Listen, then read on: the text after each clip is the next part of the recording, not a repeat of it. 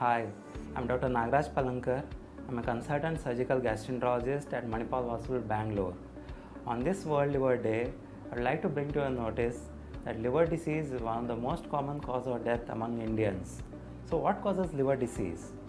Liver disease can be caused by a variety of conditions, including infections. Most common of them includes viral hepatitis. Viral hepatitis again you can have because of spread through blood, or it can be waterborne. Other causes which are common include consumption of alcohol causing alcoholic liver disease, fatty liver, very common because of change in lifestyle. And then there are other conditions like cancers again which are becoming more and more common, genetic causes, poisoning, and a variety of other conditions which cause liver disease. On this day, it is my advice that you take care of your liver.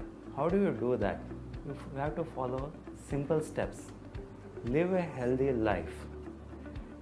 Drink clean water. It will help in preventing waterborne hepatitis like hepatitis A and E. Vaccinate your kids against hepatitis B virus. Live a healthy lifestyle. Eat good food. Avoid food which is high in sugars and refined carbohydrates.